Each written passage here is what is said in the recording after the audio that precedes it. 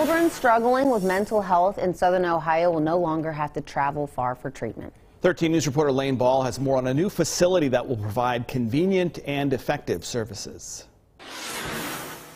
Mental health is a challenge people of all ages struggle with. For kids teenage age and younger in Meigs, Gallia, and Jackson counties who are dealing with this crisis, they will soon have a local option for treatment once a new facility in Gallipolis becomes operational.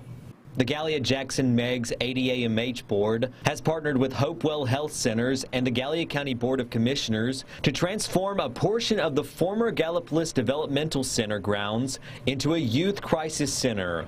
Well, I've been told it's been almost 30 years since this area has had a crisis center designed for those high school age and younger. Now, I went out to areas like this talking with today's youth about what they think about this new addition.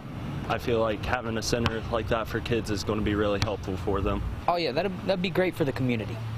Instead of waiting for treatment in a facility out of the area, this local center will offer the same services, but in a more convenient location. Extremely convenient. I mean, especially for this area, kids go through so much, and I feel like it's really helpful to have something like that here. This new facility was made possible through funding from Ohio Mental Health and Addiction Services and a grant from the Governor's Office of Appalachian Regional Commission. The goal of this project is to eliminate the need to visit a hospital emergency mental health department or travel long distances for unnecessary psychiatric hospitalization.